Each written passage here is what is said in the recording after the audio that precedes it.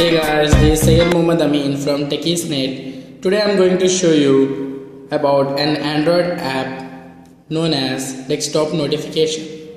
Just go to Play Store, search for Desktop Notification, download and install it. I have already downloaded it. Now open. This app will help you to share your notifications among different devices and also on your desktop. So the name Desktop Notification. You can see your notifications on different devices and also on desktop. First you need to set up, like you need to enable the notification access, enable the accessibility service, desktop notifications. I have already enabled it. Now if you want to use it in a browser, then you have this extensions here. I will show it later. Now you need to sign in from here, Google account. Note, please make sure that you need to sign in with the same Google account on different devices and also on your desktop on which you want to get the notifications.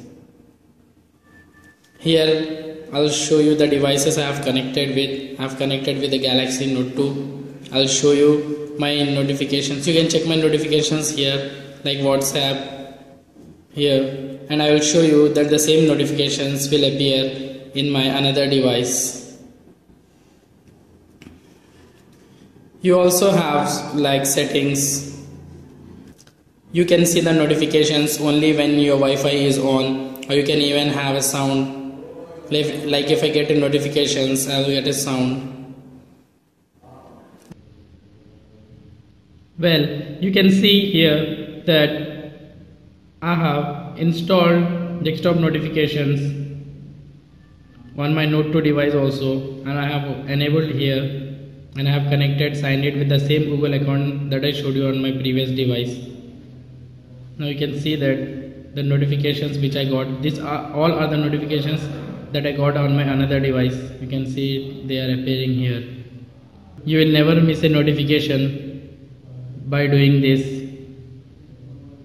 Now I will show you how to enable these notifications on our desktop. Now I will show you how to add the extension. Open Google Chrome, type in here desktop notification for Chrome. Here it is. Add this extension. Add. Now the extension will be added. You need to sign in with the same Google account that you are using on your device. Sign in. See, the notification shown here is sign in. Same way all the other notifications will be shown over here. You can select the time like 25 seconds. Immediately like pop-ups will come and go. Don't show a pop-up. Only so you can enable also a sound. This way you can share your notifications among different devices and desktops. Thanks for watching our video. Please subscribe to our YouTube channel.